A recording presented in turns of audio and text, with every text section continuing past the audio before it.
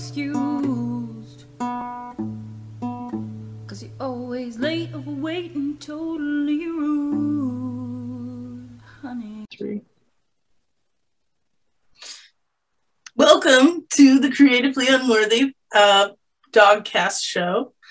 I'm Kristen. And I'm Larry, her father. And I'm Rebecca. And with us, this is our guest. With us tonight is Joe Trozera from North Hollywood. Yeah, let's just call it that. North Hollywood is fine. North Hollywood. 91607. And he is a creative in many facets. And we'll hear about those in a bit. But I want to throw to Dad for our topic for tonight. What's our topic? The theme for this podcast is suffering, and not just everyday. Well, yeah, everyday suffering that the artist goes through. I'll just try to explain that the artist goes through to follow their craft. In other words, I've made my life as a writer and as a painter, for my whole life. But there's a certain suffering that goes along with that, and it means that sometimes nobody buys what I write, or there'll be a dry spell, or there'll be whatever. It's not like working down at Macy's or, working as an accountant where you've always got that job. Now, the difference is when you're an artist, where you kind of make up for that suffering is you get to do what you really want to do, which is creating. So that's what I want to talk about is that we want to talk to Joe about his life, but also kind of relating to this concept of suffering and then how to deal with it. Yeah. So just to add to what you just said, this podcast is a safe place to share with and arm fellow creatives with a toolkit for navigating life as a creative human. Because if you're creative, even a teeny tiny bit, chances are you have definitely felt unworthy, aka suffered internally. And just for all the people that work out at Macy's, I used to work at Macy's, and there's a lot of suffering going on there. I'll tell you that, especially in the men's department. But it's different, different kind of suffering. Yeah. So why don't you, Dad, give us an example from this week or last week or whenever? Well, I give it to you right now. Okay. The suffering that I'm going through is that I can't get back to Cambodia. It's really locked down, and you've got to put up $2,000 that, in the bank when you go. I mean, there's a whole bunch of different things.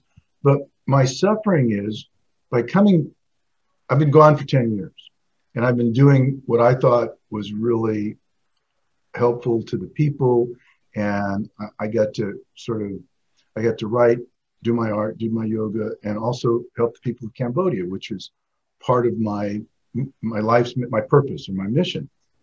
Come back here, and because I don't own a house anymore, I've owned lots of houses, but because I don't own a house, I've had to find a place to rent. I had to buy a car.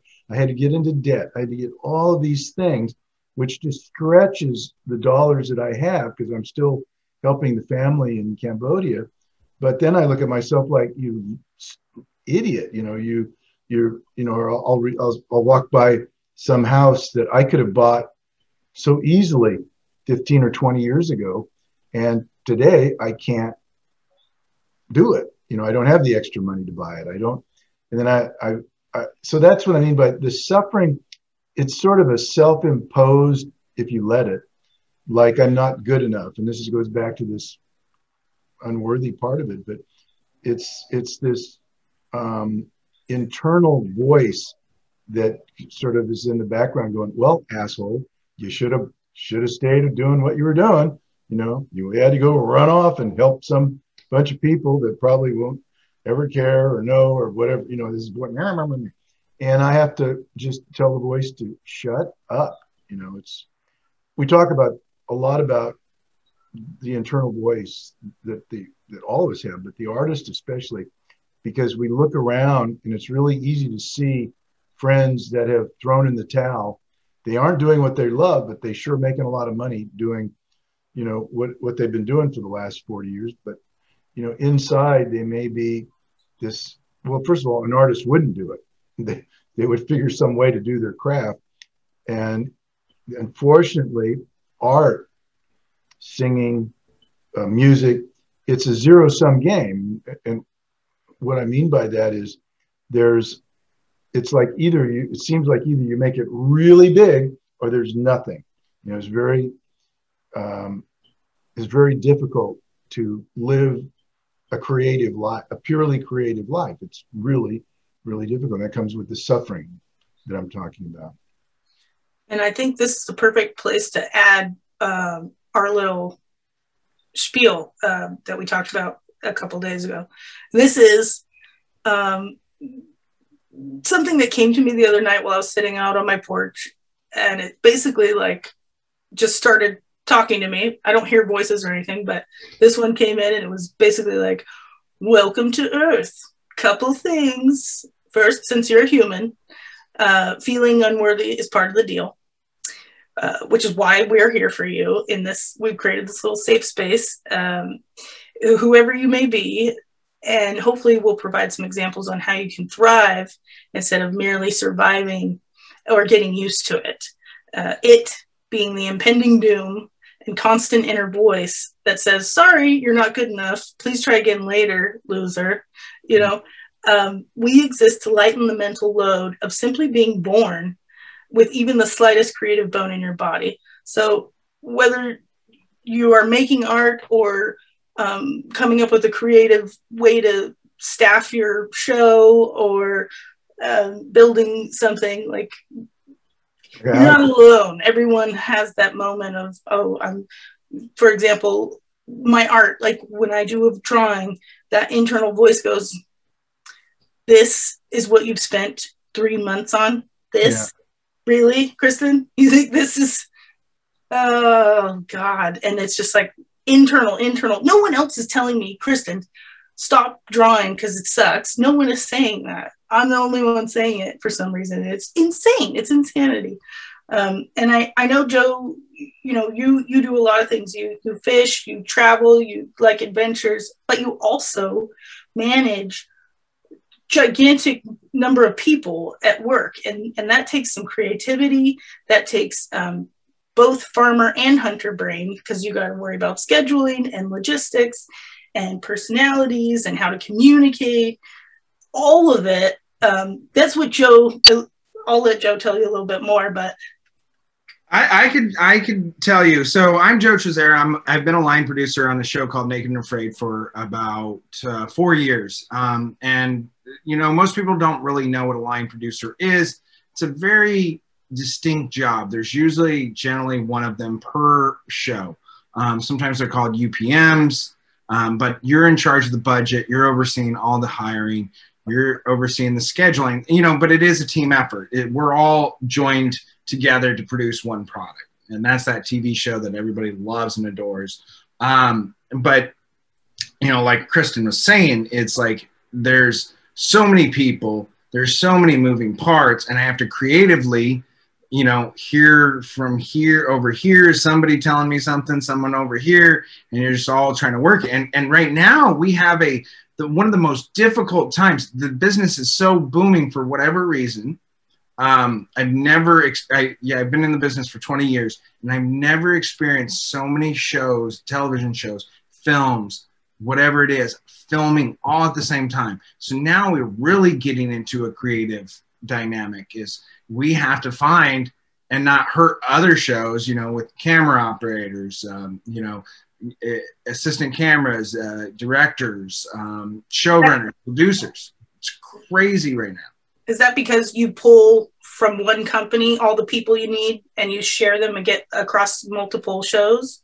Well, you know, as a company, you know, companies Renegade 83, and as a company, they like their people, right? They like to use some of the similar people. They know their work. They know their worth. But at some point, that guy's busy on a different show. But it's the entire industry. You can, I know a guy, Lance Jeffries, he's a camera op, a really good DP out there. He jumps from different production companies, and he's probably booked up for the next 3 months. And, and you might want to use them. The art form with Naked and Afraid, though, is like, we need very specific artists. They need to also be able to trek into the wild and jungles and carry lots of heavy stuff down a let's say a muddy path or something like that, and slip and fall and through creeks and rivers while carrying all your equipment. Covered with insects. Covered in insects and ants and spiders and probably the documentary guys too. Bet do that. Yeah, people who film. But it's a faster. I think it's a little faster pace because you have 12 hours to get in and out. You don't get the freedom of just like, all right, let's watch. Yeah, get a good shot. They do some of that too. And I'm not out there every day watching those guys. But the suffering that I have is you have all the stress from everybody coming at you. And, I'll hear it from some of my subordinates. I'll hear it from the higher ups. There's pressure any given moment. And so you're, just like you said, are you good enough to do this job? There's points and times where you're just like so overwhelmed. And I think, that suffering, for me at least, it builds me up. Okay, what did I do wrong now? And maybe there isn't nothing I'm doing wrong, but in my mind, right, I'm doing something wrong. How do I learn from this moment in time to better myself the next time it happens? And a lot of times on TV, you get one chance at a lot of these things, and just one take, you have some of that, and so you don't always get to experience the same thing over and over, so you can learn from. But I try to do my best and get there. But I do at times go, am I good enough to do the show anymore? And if I wasn't, they wouldn't put me in that role. So in the end of the day, realizing, what other people think is never what you think. You're always your own worst critic. That you brought up the suffering. I mean, the stress, and stress creates suffering. And let me just kind of expand for me the suffering, how I deal with it. How I deal with it is by having a purpose bigger than myself. And that is 6 kids and a woman that I support in Cambodia. I take care of them. I send them to school.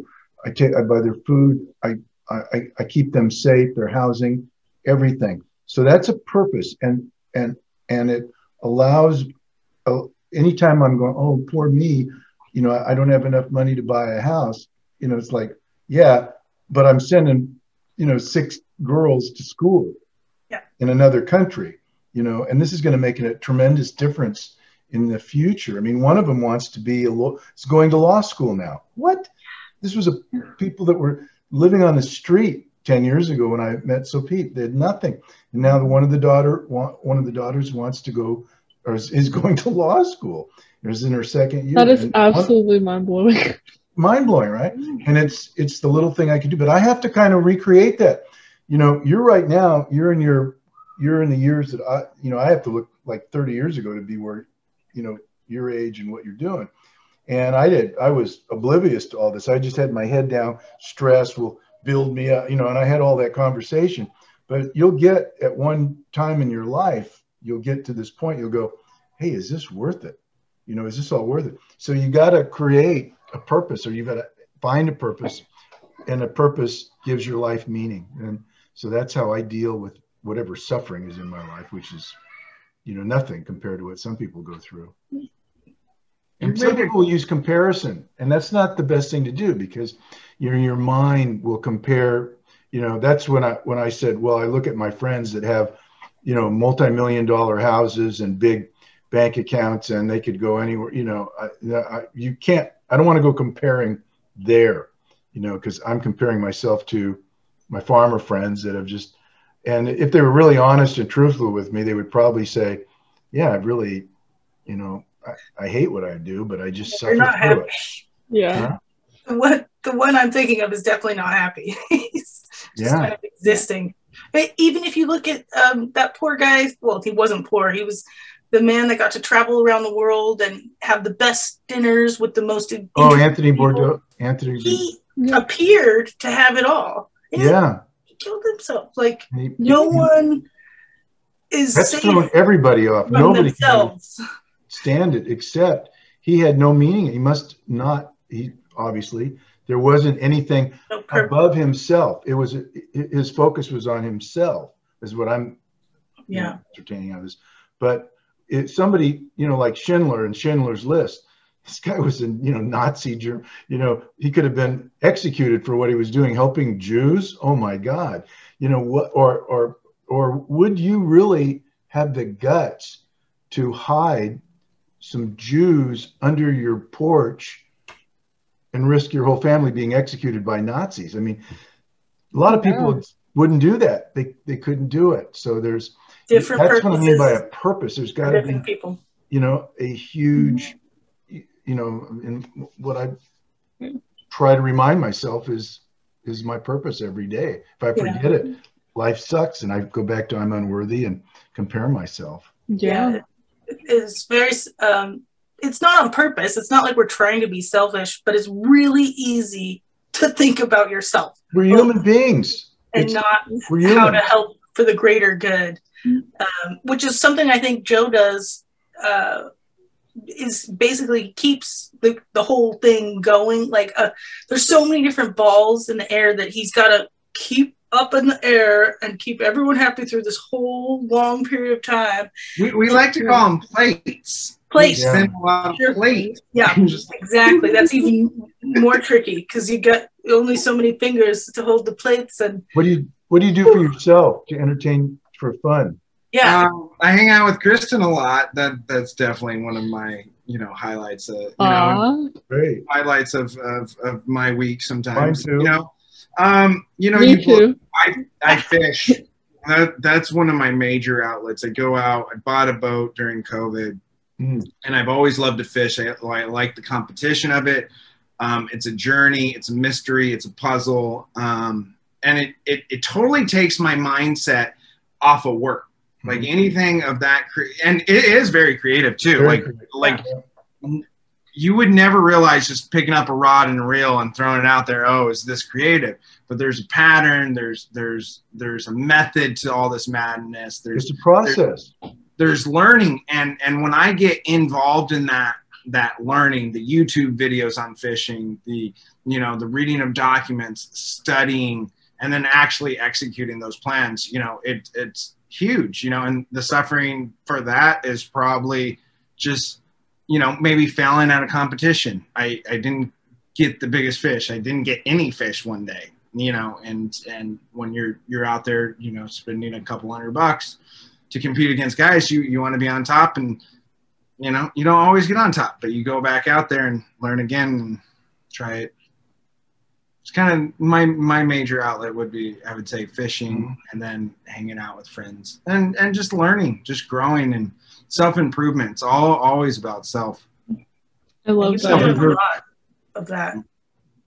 And Joe is also the Trike Night winner. Before the pandemic started, Wednesday night?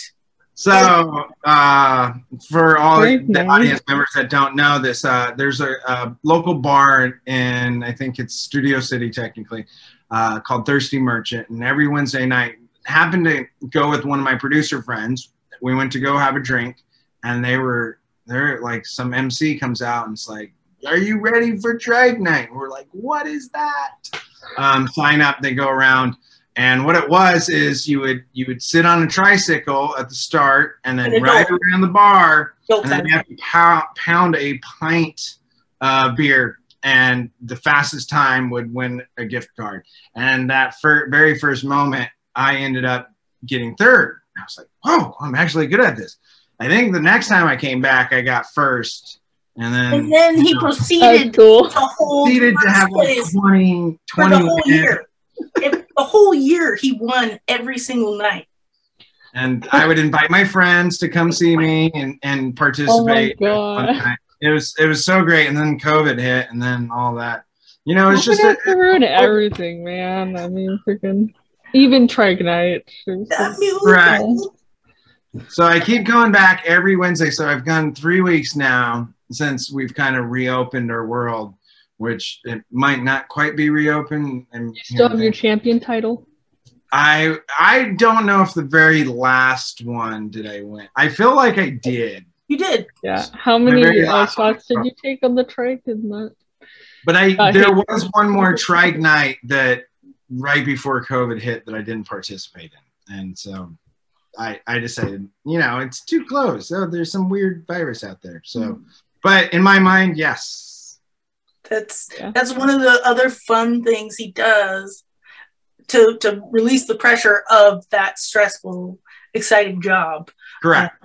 Fishing, camping, trike night, champion. I like that. Those are all good things to do. And before we get too far away, I wanted to say what you were saying, Larry, about comparing yourself to other people and how you try not to. I heard, even though it's kind of cheesy, one of those motivational things, but somebody said, don't compare yourself to other people. Compare yourself to who you were in the past, because you have all your advantages and disadvantages. I don't know. Jordan Peterson said that. Yes, he did. I didn't want to. I love how you recognize that thing. Yeah, what he was saying was, instead of comparing yourself to, you know, like the other producer or whatever, you should look at, what am I doing today that I'm just a little bit better at than I was yesterday? And sometimes you might even have to get, what am I doing this hour that's, you know, if the voice is really loud, that I'm, you know, not doing, you know. And that's a big one. That's one I have to constantly remember. Yeah. Because I wake up and I forget all of this stuff, and I've read everything. I know this stuff by heart, and I can't even remember, you know, to put my eye drops in. And oh yeah, I got to do that. You know, it's just like I wake up in this. Oh my God! I wake up in this fog of, now what am I going to do? You know, because I don't have a job that I go to, so I have to constantly recreate, what the hell am I doing today? Yeah. In this strange country called America, which I strange. You were born here, Larry. You're an American. I've been thrust back into a world that makes no sense. You can't believe how much this place has changed. By the way, along with what you know, since we're talking about Hollywood, my new favorite ongoing sitcom is Entourage. And I like it for a lot of reasons, but one of the reasons I like the most afraid, Larry. Is, what? I said you mean Naked and Afraid. No, Naked and Afraid. Here's the reason why I like Entourage. Your favorite show. There you go. No. I'm making it. I'm going to lose my train of thought. Sorry, go on. I'm sorry. What is good about Entourage is it's about a group of people that constantly fail and then succeed, and fail and succeed and fail and succeed. And you get to watch the way these people react to their success and to their failures. And it's amazing. I mean, if you know, there's the entertainment value and people watch it for the whatever, but I watch it for the reaction, because the writer has just done this incredible job of laying out several lives in the reaction to life, you know, big time life. I mean, not all of us is going to get make $20 million on a movie. That's like once in a million, but that's only one guy. You know, there's the other guys that are the kind of the entourage and their normal lives and what's going on. And it is, I recommend it as something, you know, that has redeeming value, not just entertainment, but just to see the reactions. What'd you say? I'll write that down. Yeah, it's called Entourage. You're familiar with that, Joe? Have you seen it? Yeah. I used to watch that show back in. Probably good time to restart a binge, but you know, I have been trying to do other things than just watch TV these days. Well, I've got more free time than you do. A little bit. The weird thing about having too much free time, though, is like I know, I just started summer, right? Well, not started, I think, because I've been in summer. I've already lost track of time. But it's been COVID and we're trapped inside. And you think as an artist, all I've ever wanted was to have all the time in the world to do anything.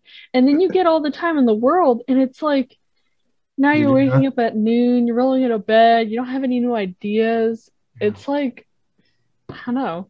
Well, you brought up an excellent point, because the less, like I've always found, I've written a bunch of books in my past life, and there's a whole system to it. But what I found is my motivation comes once I get that contract signed. I mean, I can finish that book in no time. But if I've got all the time in the world, it's hard. You know, it's hard to even get back to it. But when you've got a deadline, you know, in a way, I appreciate what Joe's going through, you know, in what he's got to do, because he's got constant deadlines. So you're, you know, looking for escapes where you can get away. Well, I'm living in the get away. You know, I'm away. I got away. And it's freaking really hard. See, it's life. There's no getting away from it. You know, you might be the most successful guy in the world and you have all this money and free time, and you sit around going like, what am I gonna do now? That's the thing about having, like, I don't know, luxury. Like, I feel like I'm a very privileged person. Like, I live in a very nice place and I have all this time now that I'm not in school and stuff. And it's like, if you have everything, where's the motivation coming from to be creative and do all this other stuff? Because it's like, well, like everybody I know already likes the creative things that I already do. And I don't really need all these other people. And I guess I could do this today, but I could also do it tomorrow. And it almost feels like no matter what you do, nothing's going to change per se. And you already have everything you need. So you don't have this driving force saying like, hey, you should do this today because you know you're not going to have any time tomorrow. It's like, well, you'll have all the time all day long. And you know why people procrastinate? You know why you procrastinate? Because there's no dopamine in it. You got it. But yeah. Dopamine. The best time I've ever felt writing is when I had a really big essay due the other day and I'd write something not related to the essay. It's like the biggest high. You're like, yeah, like I'm sneaking out of writing this 5-page paper so I can go write about a dragon or something. Yeah, this is really cool. And it's like, well, I could be doing that right now, but it's like, yeah, but I could sit on the couch and watch TV and I could maybe do that tomorrow because what difference would it make? And it's like, no, that sounds like rough. But yeah. No, I agree. It's my really long way of saying I agree. Joe, we talk about dopamine. We just sort of went past it, but dopamine is, you know, as you know, is what opens up the prefrontal cortex and allows you to think. And those of us creative types need a lot of dopamine. And anytime you get bored, anytime things aren't that's why you go exercise. That's why you go fishing. It creates that's why, of course, your fishing isn't just to go catch a fish. You're in competition. Dopamine, you know, all those things create dopamine. It's a dopamine and a block from, like, I don't have to think about that. But, you know, I do, you know, there's been times where I'm like out there doing a tournament, I have to check my email because something's going on in Africa or like in like South Africa. And you're like, oh, I have to deal with that real quick. That's okay. But doesn't it kind of make fishing more exciting that there's more pressing things in Africa, but you've got to catch this big one? Yeah. I've had a couple of those moments that you're just like, you know, and it is really, you need to block out things for 8 hours. It is a work and it, like, everything is dopamine, you know, the stress level that you get when things are coming crashing down, but you're like through it and with those, and it's all a big high in our head. Did they teach you any of this stuff in college when you went to school about how to deal with what you're doing? The stress? Me? Back in college, it feels so long ago. I graduated in 2002. 2002, dang. That's not too long. That's not too long. I mean, like, usually people almost 20 years out of college. You know, I graduated in 72, so go screw yourself. even further away. I graduated high school in 15. That's close to that. God. Yeah. Like, My young Yes, we're person. among- 2000. Yeah. But it's, it was a lot of that procrastination. I hungered down like with a, night before I had to turn in this essay or anything, papers, studying is always the same. It's like, let me go have fun. And I always wondered why I couldn't just like I have a week, and why can't I just You can't. sit there and get at the computer and just start? I'm like, all right, let me go. Oh, there's a TV show. Oh, my buddies are having drinks, at the local pub. Oh, that sounds like fun. What I was also getting to is they don't teach you the things that we're talking about. We're taught the wrong rules. Yeah. And by that, I mean, like, there's one of the best books on writing I've ever found. It's called Writers Without Teachers. And I'll go pick it up and get the guy's name. But this guy has been a teacher for, 30 or 40 years. And he noticed certain things about, this is kind of a Jordan Peterson, except for writers. He noticed that all of the things that the teachers were telling you to do don't teach you how to write, how to become a writer. Yeah. Like if you wanted to write a book or a screenplay or like, I don't know, an argument to your city council about why they shouldn't have blue hedges out in front of the thing. Like, Well, no practical writing. Well, it's just format, right? That's all they teach you is format. Well, Yeah, there was one thing for essays. And what's Rebecca, that good for? Writing more essays when you get to college. Rebecca, let me just Sorry. Rebecca said she started writing one thing and then she started writing something else. And he said, this is you're not allowed to do that. And, writing teachers say you need to focus and only work on one project, which is bullshit. What she did is what creative people do. You'll start writing one thing and you'll lead to something else, and do it. The rules say don't do it. What this guy said was some of the best writing that he's found comes out of people that skip around. I mean, I've got 3 books going at the same time, plus a screenplay, plus an art project. And all of that creates dopamine. So that's, sorry to be harsh on you, interrupt you, Rebecca, but that's I'm interrupting you, so don't feel bad. This is exactly what I posted. I don't know if you can read that. Adulting is hard, especially if you do it the way you're told. Break the mold you are told. Like I just posted that like yesterday. This is exactly what I was thinking about yesterday. Did you post that on Instagram, by the way? Because I think I saw that. Yeah. Mm-hmm. Yeah. I don't know how to like stories, but I liked it in my heart. I was like, oh, that's good. Hey, Larry, you brought up a good point. What did I learn this in school? Not indirectly, but what I did learn how to do in school was figure things out, right? Mm-hmm. Here's a task and you got to go figure it out. And same thing with your suffering. Nowadays, you brought up back then, 30 years ago, you didn't have technology. You had to go to the library and read a book or somehow ask a friend who read this book. It was the only way. But now we have so many reviews. I can look at this. I can learn. It's easier to access these things to help through your suffering and learn from them. Mm-hmm. And I think that's what I was taught in school. It was how to figure things out. So when I go into suffering, I can read a book by so-and-so who talks about stress levels, or, how to deal with, I think I wish I remembered the book, but like how to deal with awful employees. There's some people that are just downright mean and cruel, but you have to work with them. They have a job. You can't fire them. Yeah. Can we? Yeah, in my day, it was called execution. Well, nowadays there's these labor laws, and they protect people very well.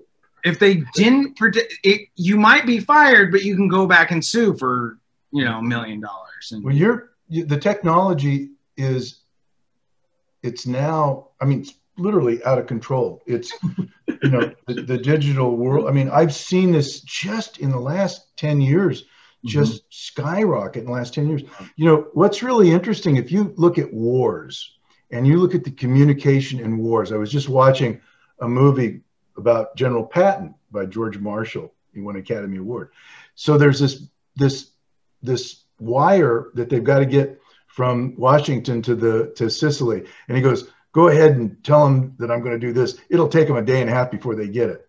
And I just thought, wow. I mean, that was the time that it took to get communication. And if you go back further, back to when George Washington was, fighting the British, it took months.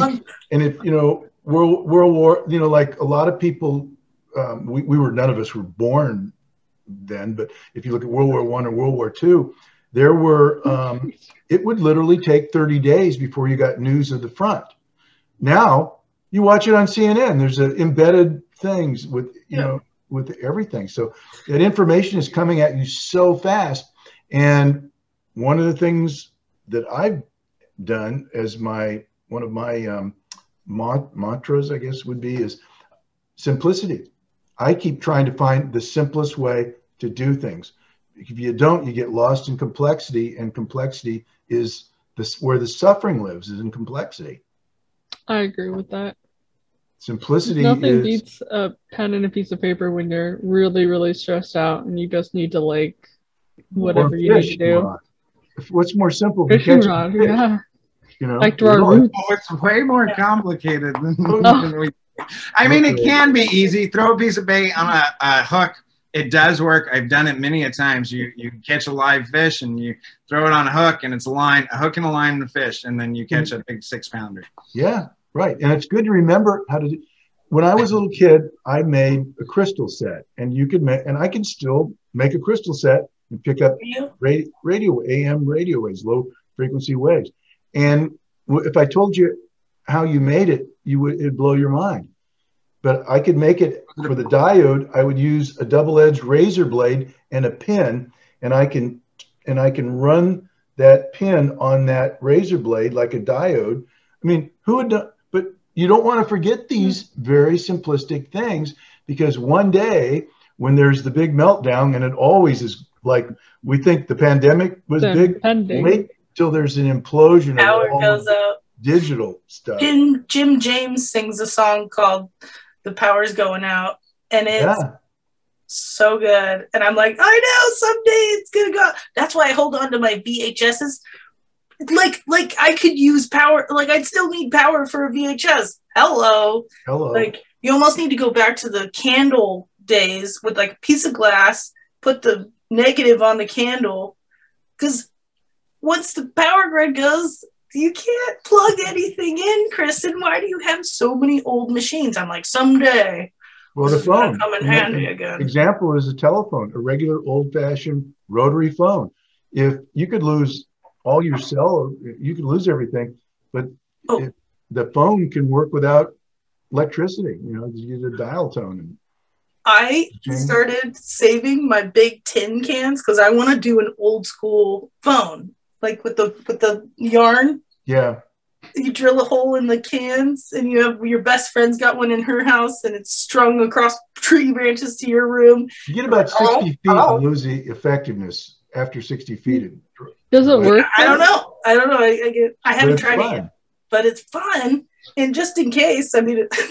And if you want to get rich, look for ways to simplify things. I mean, almost everybody that's gotten super rich super fast figured out a way to make it better, faster, easier, or whatever. So simplicity as a goal is not bad.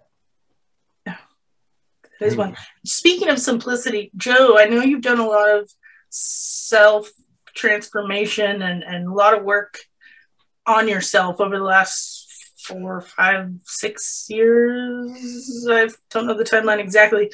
What would you say is one of the best winning formulas that you've learned so far, so that maybe someone listening could learn from some of the things that you've focused on, the self-help part that it ends up helping others in the long run? I think what a lot of us suffer through is it's all about fear. It's fear of everything. Like that's the thing that we have to overcome. Like successful people overcome a lot of their fears, and and it's challenging, and it's something that you have to look at. What is it that I'm afraid of? Is this person like, am I afraid to ask for a raise? Like, do I deserve a raise? And a lot of us don't ask for a raise because we're like, nah, we don't, it's not fine. Or what would our boss say when we ask for that? It's really pounding those. I can say, I learned a lot about dating. I've been single for a couple of years now. And part of it is just, you know, there's an approach to people. You have to talk to them. So like everybody's very friendly if you learn to actually talk to them. But like in our heads, we're in our heads, so we don't talk to people. We just kind of shy away from it. But it's all about fear. And the more you do things, the less fear becomes. And again, your dopamine hits are hitting striving because you're accomplishing, you're slowly going away from fear. And I think that's the biggest thing that I've learned over the past year is we all have to work on what we're afraid of.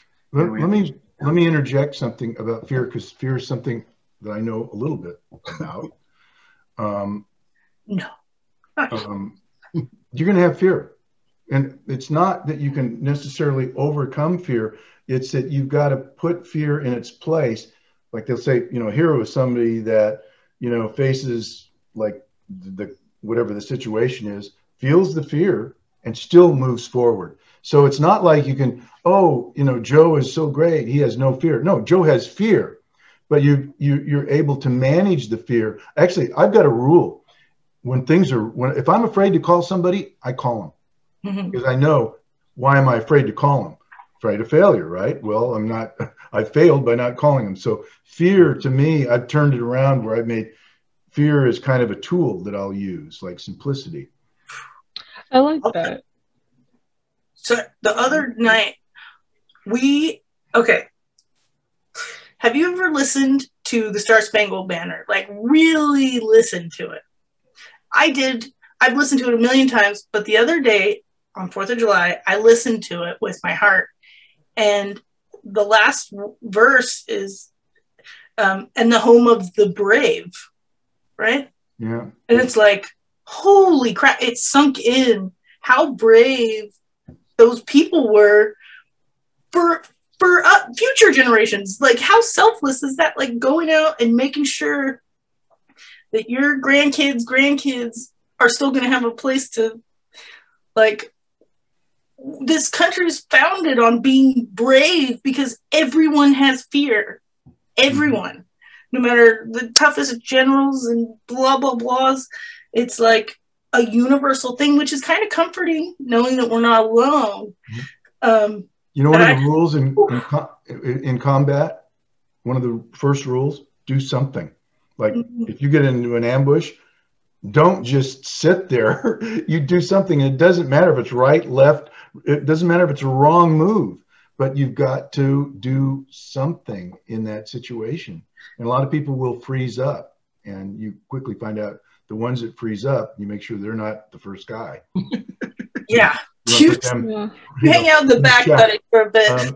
We need some sandwiches wrapped. Can you go back there for now? Yeah, go make sure those sandwiches are nice and wrapped. And this is what life is. You know, like we're not in combat all the time, but in a way, life is combat. I mean, you're in combat with, and you've got a company of men. It's a battlefield.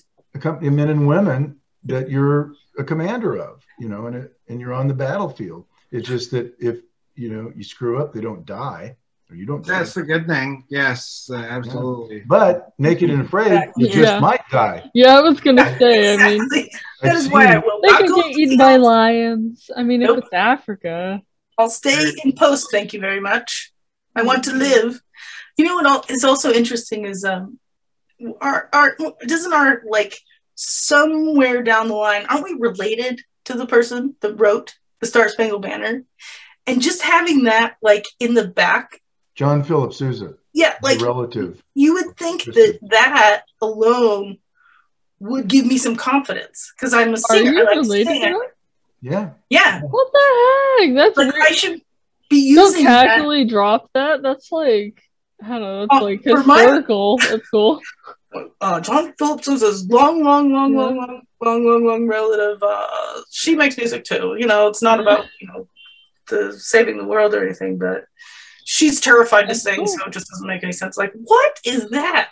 It's weird. You'd think as a human, knowing that the blood that was in that person, there's a trickle of it in me. Like, well, there's a trickle of Jesus in you too. I mean, if you want to go further back, all we are is stardust. I mean, everybody, we're, you know, when we look out our eye to see the sun, our eye is part of the sun at one time. I mean, we're just space dust. I forget who said that, but that's what we're made up of. And, you know, so it's just how far you want to take it. Mm-hmm. But I remember somebody one time told me that, you know, it's been 2,000 years since Jesus was alive. We're actually, every time we take a breath, we get some of the molecules that he breathed. You know, even though it was you know, just all in all is all we all are, right? Nirvana. But it's hard to motivate yourself. That's the big picture when you got the deadline, or when you've got a great book that Rebecca won't finish because she's procrastinating. Don't call me out. And sets it and doesn't listen to me, you know.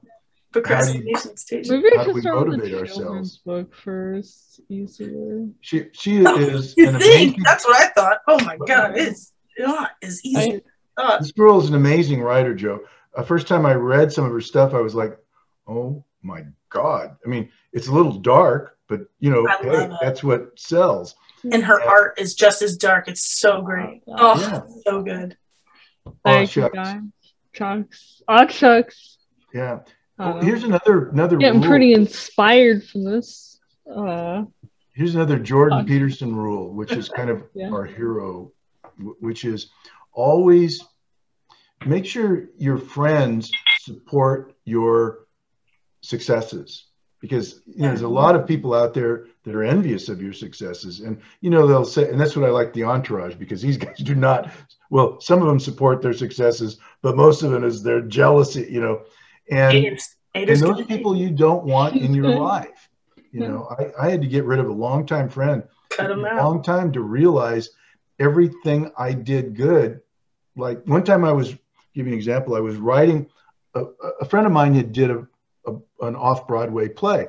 So I wanted to write a play, and so my friend was there, and he said, what are you doing? I said, well, I'm writing a Broadway play. Well, I meant I'm writing a play that's kind of like a Broadway type play. And he went like, Broadway play, you know, it was just that little bit of are writing broad, you know, and it was just like, I never realized anything I did, this guy would throw a little turd, would drop a turd in my punch bowl and walk away. Well, you don't want those people in your life. Life is way too short, especially in the business that you're in a business, and my God, they can sabotage you, as you probabed frenemies left and right. I tell you what. Did that comment ever prevent you from writing that play? Did you? Yeah, it did. You took it to heart, right? It stopped me because I thought, he's right. What the fuck do I think I'm writing a play? It stopped me. You're right. It did. It's still in my computer somewhere, but I went like, yeah, he's probably right. But, I have no right to write a Broadway play. Well, somebody wrote the frickin' Broadway play. Neil Simon wrote a couple of them, Who's sometimes this person? I'll go there and I'll kick his butt. You know who the person is. I do. I won't say his name. I feel like when you have those moments, it's the universe telling you actually should be, it's putting that conflict in front of you. And sometimes you do, it's hard because kind of like that story. I had a little kid when I was younger that said, don't sing, you suck, or something like that. So I never sang for the rest of my life. These are heartbreaking moments that sometimes if you really do have to listen to what the universe tells you and kind of go. And a lot of yeses. I was going to say about fear is like, just like in improv, you're never supposed to say no. Right. Yeah. So the more yes you do, like the more involvement you get with everything in life. Like the Yes Man, that movie with Jim Carrey, where he can only say yes to everything. It changes his It gets you into trouble a lot of times. There is times where you do need to say no. It's interesting you picked up on that. I didn't finish that play. No one's ever, I've told that story before. Nobody ever picked up on it. But Yeah. Kristen and I, this is before I was so enlightened and smart. Kristen and I have this rule. We don't tell anybody what we're working on until it's done. Or at It's least hard. It's really hard. That's further- a really good rule, because Really as soon hard, as you tell people, then all the outside influences come in on it, and it can What if they crush just it said- before it even grows. What if they said, like I told you, oh, Rebecca, this is great. Well, maybe I shouldn't have said that, because what happens is you can get the reward of finishing it by somebody going, wow, this is really good. You go, And okay, then you're like, oh, mission accomplished. mission accomplished. I'm on to the But, next I don't but have don't to you finish hate it. that? Because then it's like you're telling people not to compliment you, and it's like, but that's Yeah. kind of true though, because everybody, whenever I show anybody anything I'm doing, they're always like, oh my God, this is so great. And it's like, I feel so good about that. But now it's like, now I could put this aside and start another project, because my greatness has already been realized by Yeah. all And the is people that- I care about the opinions of. Is that a form of suffering in itself? Oh, that yeah. Your work Yeah. you didn't put Double-edged that sword. extra effort into Yeah. making it better. If someone told you it was crap, maybe you would, or then you Or suffer by not finishing. Yeah. Yeah. I'm guilty of both. And then So you I feel like like you that never philosophy. accomplish anything, and then you feel like, I don't know, all this other.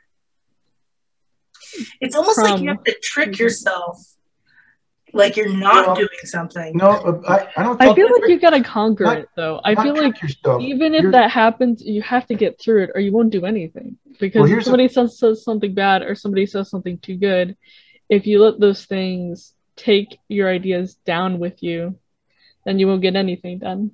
well, Unless you the don't way- tell people. Sorry, go on. Well, here's the way.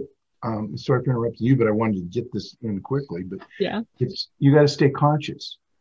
It's when you're unconscious, and so I was unconscious when that guy said that to me, or when I was also told when I was a little kid something about singing, so I never sang it. I was unconscious. Yeah. When you stay conscious and you're aware of things, then you'll go, oh, I get what this is. One of those guys that tries to take everybody down, Yeah. or this compliment. Oh, thank you for sharing, but I got to get back to work.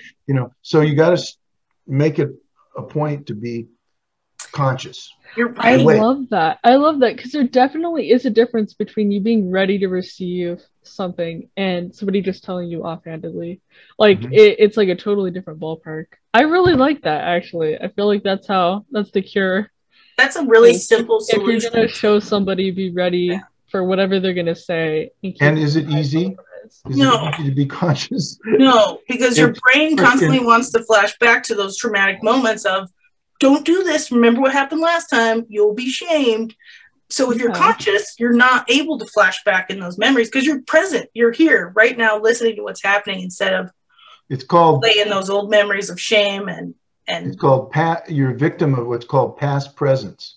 So in our head, and this can be like somebody could just look at you a certain way and then clink, you go back to a past event, it's a survival like- mode. like something that, I still relive this one tackle that I missed in junior college where the guy went around and they won the game.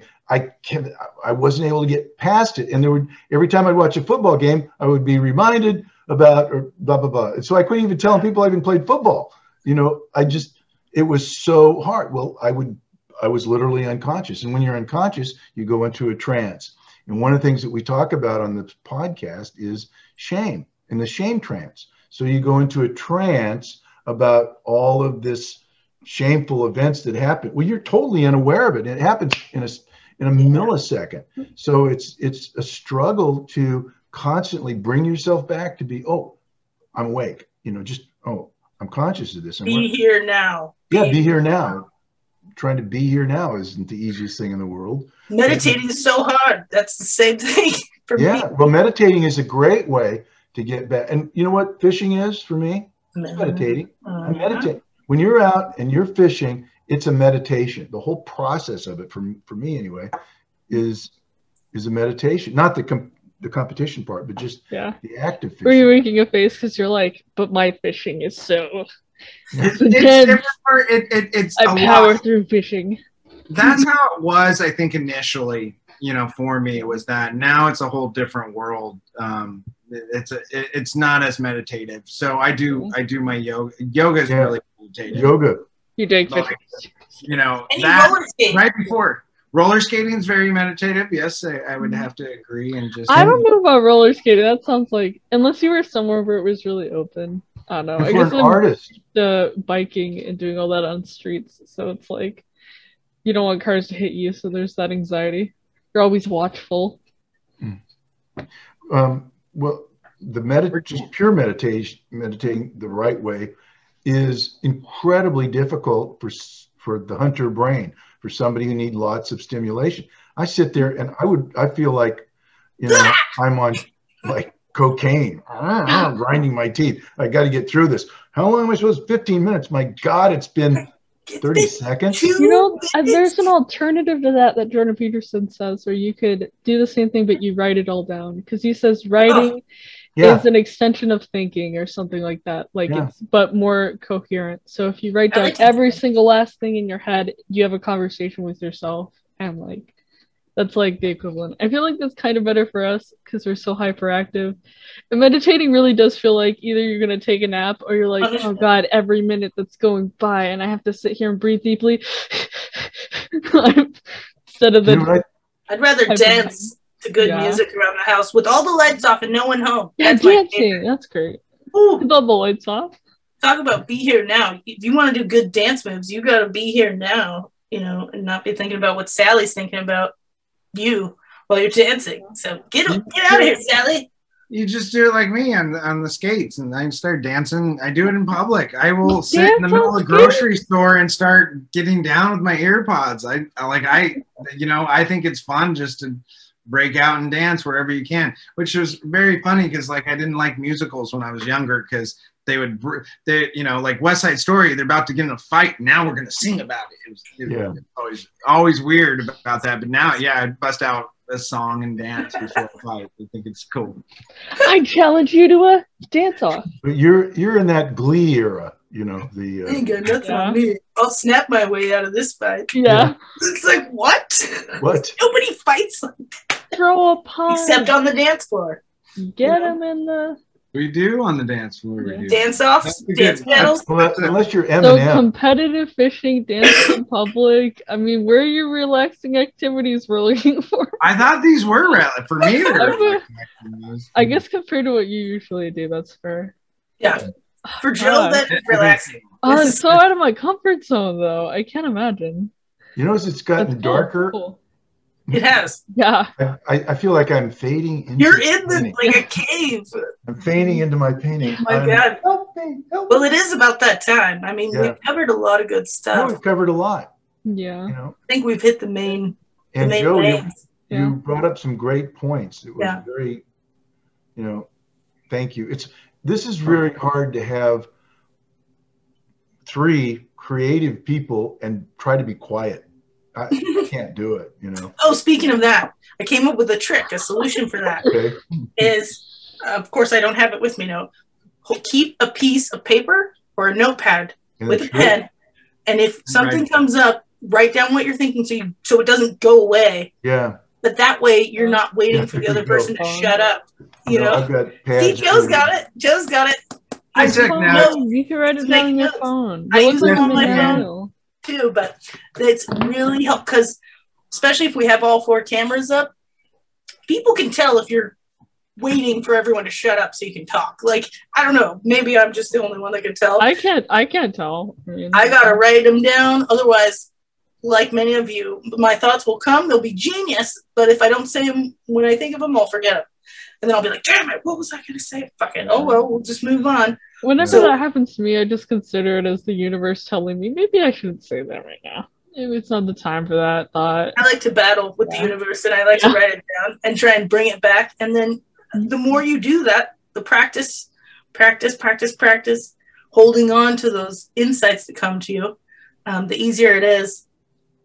There's that. Re-say them out loud with the same intensity. There's a story that Elizabeth Galbraith tells about the woman that wrote Eat, Pray, Love, and she was talking about this you know, when ideas show up or when things come into your brain. She was telling the story about this poet laureate who this woman, and I forget what her name is, but she grew up in Kansas, out with the plains, and she would literally hear a poem coming across the plains, and it would get bigger and bigger, and she would turn and, if she didn't have a pen and paper, and run back to her house to write down. Yeah. And sometimes it would go on and miss her. And one time she just got to her house and grabbed a pen with one hand and grabbed the poem with the other, and wrote it down perfectly intact, but backwards. In reverse. That's insanity. But I get it. I totally get it. Like, if I'm driving and I think of a song, I'm like, fuck, can you please come back when I'm not in a death situation? Or I'll find my phone. Anytime Christin drives, it's a death situation. I gotta pay attention. I gotta be here now for the road. Has it ever happened to you guys too, where you're thinking of something really, like a really good idea? If you try to write it down while you're still in the process of stewing it up in your brain, then the other half of it, like you get the first half beautifully, and then the other half of it gets cut off because you didn't let it finish. Because you're editing while you're writing. You're editing while you're writing. That's why I prefer the voice memo. I just click record. Yeah. A million voice memos. I love that. Yeah. Billions. When I was a real estate developer, my notes on my phone are just like that. I have a billion of them. In my past life, I was a real estate developer, and so I had all these projects going, and I had about 6 banks that I was working with, and I would have to remember. I was kind of like a Donald Trump, so I had to remember what I told this one and what I told that one and what I told the other one, and I literally used to carry around 2 of those mini cassette recorders to record what I'd said to this person and what I said to that person. So always recording. I've made it my practice to quit lying, because I would literally couldn't remember what. Here's the thing about when you lie. When you lie, you got to write it down because you'll forget, you'll get mixed up. When you tell the truth, I don't have to remember anything. So that's why I tell the truth.